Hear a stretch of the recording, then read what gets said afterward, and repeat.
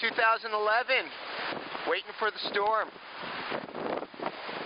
Lake Tahoe's agitated today by these high winds, pushing from the southwest up the length of the lake and crashing them all into, waves are crashing into here in the North Shore, Carnelian Bay. See those wave clouds in the distance over the Carson Range, lenticular clouds, indicate jet stream approaching, which is going to drive this system in tonight. But before it gets here, it's got howling winds today. It's probably going to be 100-mile-an-hour gusts up on the ridge lines, up on the Sierra Crest. You can see the waves crashing in. I was going to go over what you're looking at now. I thought I'd get over there, but I'd be getting soaked. Oh, look at that one. Woohoo!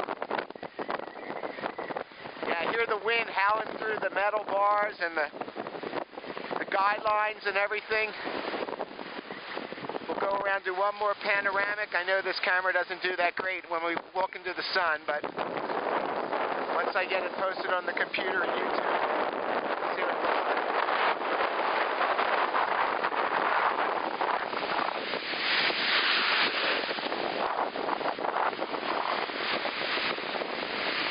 Yeah, Lake Tahoe's agitated today.